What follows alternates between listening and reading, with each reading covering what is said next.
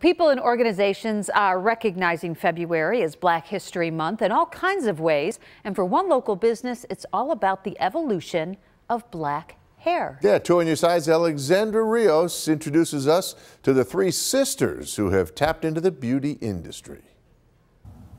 From box braids to dreadlocks and afros, many iconic hairstyles can be found in this beauty supply store, The Hair Hut. But the thing that sets us apart from other beauty supply stores is that number 1, we're black owned, number 2, we're women owned, number 3, we're family owned, and on top of all of that, we have the knowledge of the product. During Black History Month, 3 sisters, Brianna Laney, Danielle, and Lauren Jackson, have combined their passion of hair and taken videos to create content on platforms like TikTok to educate the community. Come on!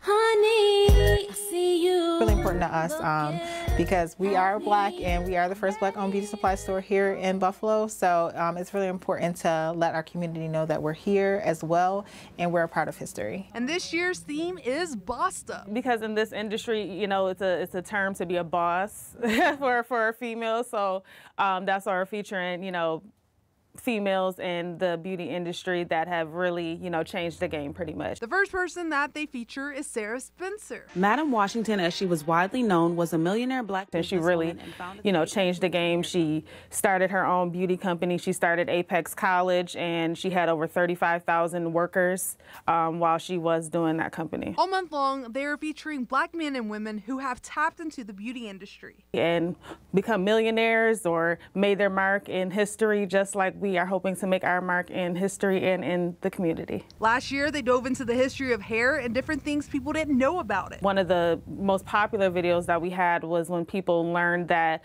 back in the slave trade, people used to transport rice in their hair over to different countries, and that's how rice came over to the United States. The sisters say they want these conversations to continue, so it does not get forgotten and it does not get lost. So that's why it's so important for us to continue that and just know, you know, our roots and where we come from and things like that, especially being black women in the beauty industry.